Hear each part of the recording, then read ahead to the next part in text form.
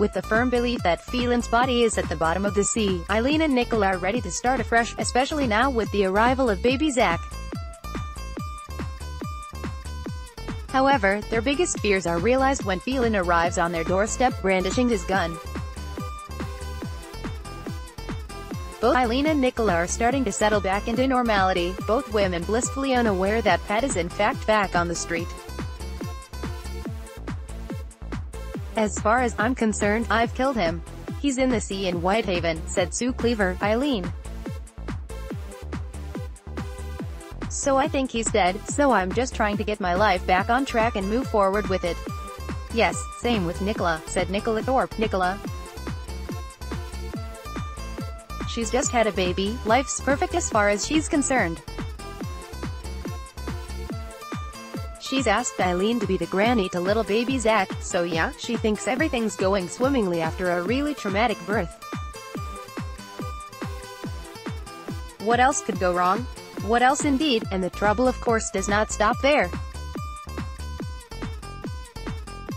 Phelan takes on Seb, Nicola, and Eileen to get to baby Zack and will do anything to get to his grandson." When talking about the dramatic scenes, Sue said, "It can be very intense, and it's very physical as well. Obviously, as an actor, we love doing that." About relieving the tension after filming such scenes, Nicola said, "It can be quite tense, especially if you're in one room and there's that many of you for a long time." While Eileen was certain that she had gotten rid of her murderous husband for good, there have been a few moments where Eileen has let her mind wander whether he would turn up again one day.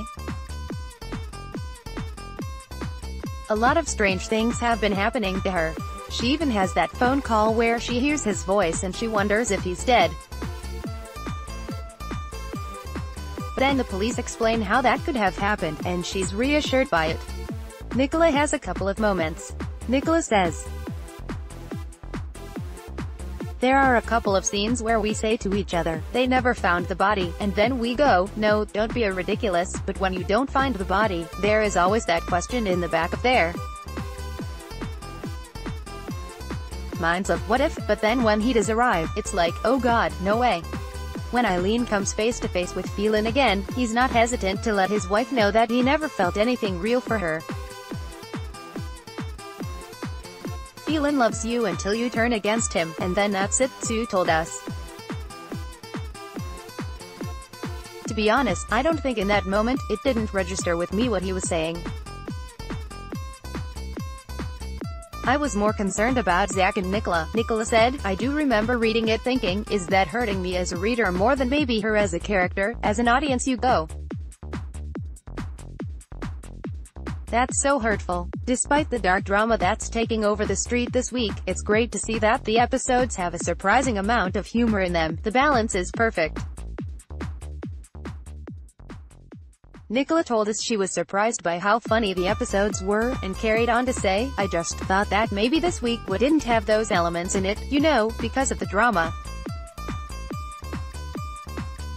But what they've managed to weave so well together is the comedy. I mean, Gail always has something funny to say after something tragic or dramatic, and I live for those moments." Nicola and Sue were absolutely lovely to sit down with and talk about what's coming up for Eileen and Nicola. Tune in tonight and tomorrow to find out how they deal with the arrival of Phelan. Sophie Williams. Read some more of my general natterings on Twitter at Sophie_JW26. Please read our advice for leaving comments on the Coronation Street blog. All original work on Coronation Street blog is covered by a Creative Commons license.